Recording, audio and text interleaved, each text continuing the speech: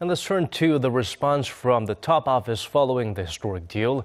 President Park Geun-hye was relentless in calling for this matter to be settled within this year.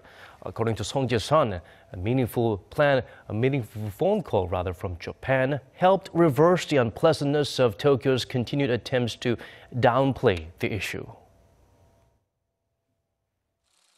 The presidential office called Monday's settlement a final closure on the sensitive, decades-old issue. But President Park Geun-hye stressed that it's valid only if Tokyo sincerely fulfills its pledges. Japan's wartime sexual slavery is one of the thorniest issues that has prevented summit talks between the leaders of the two countries for more than 3 years.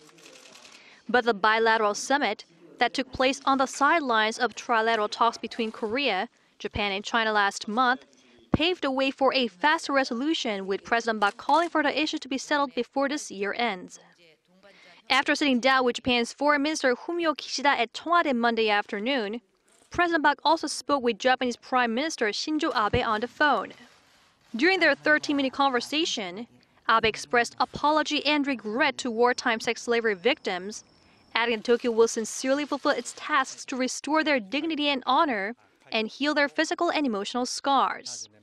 Abe's verbal apology is a significant step forward from his previous statements, which downplay the issue on moral or humanitarian grounds. In her message to the nation, President Park asked the public to view the outcome from a broad perspective, as Seoul did its best under the given circumstances with time ticking for the victims.